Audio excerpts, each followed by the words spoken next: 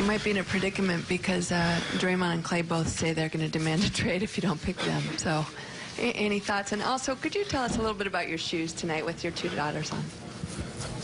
Oh yeah, I ain't worried about what they're saying. It's pretty cool to see how the draft goes. I might have to do some real GMing, if that's a word, with some trade packages or something to offer Bron to see if I can position myself in the draft a little different, see how that goes. But yeah, it'll be cool, and obviously not having KD, Clay, and Draymond available.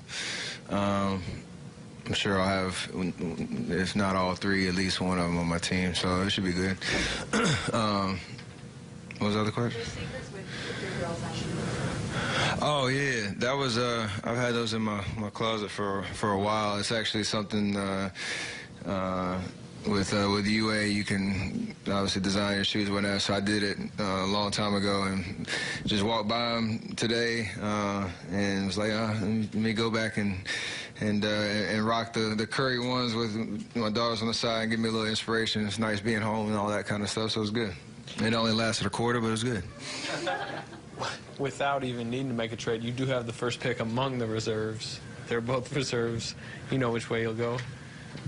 Not yet. I mean, Bob actually asked me what's going to be my goal in the draft. Is it going to be to try to get like a well-rounded team, or have different all the positions accounted for, go big, go small, whatever the case is. I don't really know. It's a great question because I don't really know what my goal in the draft will be.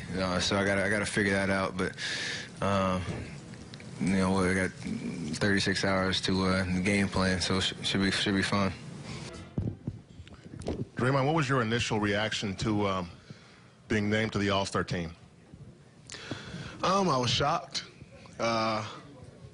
Just never was quite sure, So, just a bit surprised but ecstatic. To be named an All-Star for a 3rd year in a row, it's definitely not something that I could just say I ever saw coming. So, just like I said, shocked, thankful, ecstatic.